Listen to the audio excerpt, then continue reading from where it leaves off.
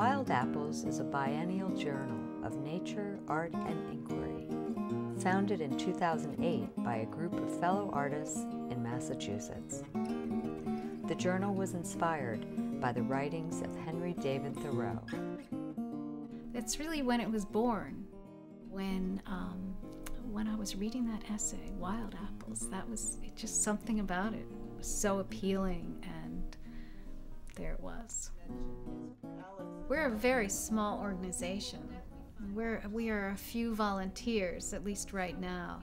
And so it's very important that we connect ourselves with other larger institutions, and that helps us find a larger subscriber base. And so each of us is coming at it a little differently, and we can support each other and celebrate each other with our sharing of the journal.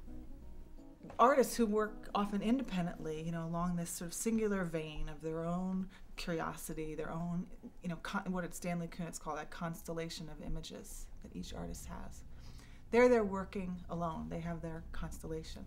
And then you bring a couple of other artists in, but some of it is without them having met each other. And then something happens in that scene in between them.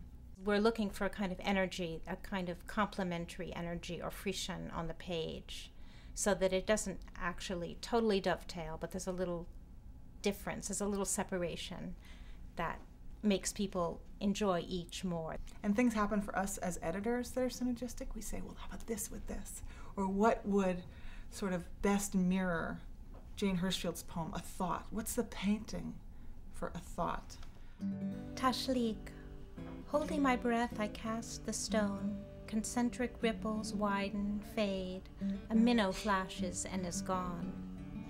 This rounded pebble is my own. Look how finely it is made. Holding my breath, I cast the stone. Heavy in hand, smooth as bone. Who could have said how much it weighed? A minnow flashes and is gone. I crouch, a burdened, graying crone. What if I had ever prayed? Holding my breath, I cast the stone. Silt engulfs the settling stone. I watch its pastel colors fade. A minnow flashes and is gone. I never heard the horn intone. There are dues I never paid. Holding my breath, I cast the stone. A minnow flashes and is gone. We really draw our strength and our inspiration from the earth and from nature and the environment, and these are the things that we want to convey. And so what we're most interested in is finding other writers and artists, poets, people who are working in media that reflect that interest, show us different aspects of nature and the way we live. And this is really a theme, I think, that runs really deeply through the journal. And we wanted to have a kind of intimacy, a quality where someone might stick it in their back pocket and go out into the woods and read it and certainly cherish it for many days, not have that throwaway quality, and the shape being a little bit different, and the handmade quality of it, which I think we're getting more and more into with the paper wrapping, and maybe in future we'll have cloth wrappings. So there's definitely the sense of someone's hands have been involved in this journal. Artists are not like the ordered rows of trees in a civilized orchard. They have more in common with the wild apples growing on the border of woodlands.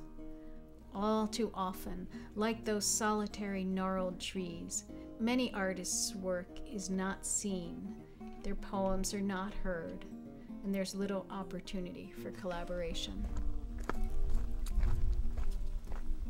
Hundreds of dark green, brown, and gold-painted tiles covered the floor, some with faces like worn icons.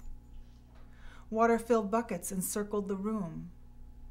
One by one, we stooped through a narrow passageway into the hut where a white enamel bucket shone. Dowling has that big community reach as an artist. So that's part of what drew me, that, with Wild Apples we were seeking to make a kind of community through artists that haven't met each other, and he's somebody who's physically bringing those artists into collaboration, and the viewers and witnesses. And as he says, that is the work. the witness is the work.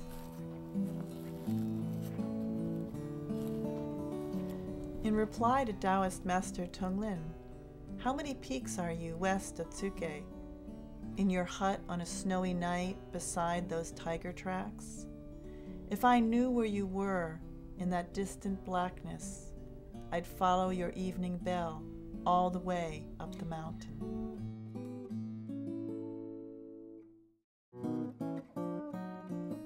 You can join the growing community of Wild Apple readers simply by visiting www.wildapples.org.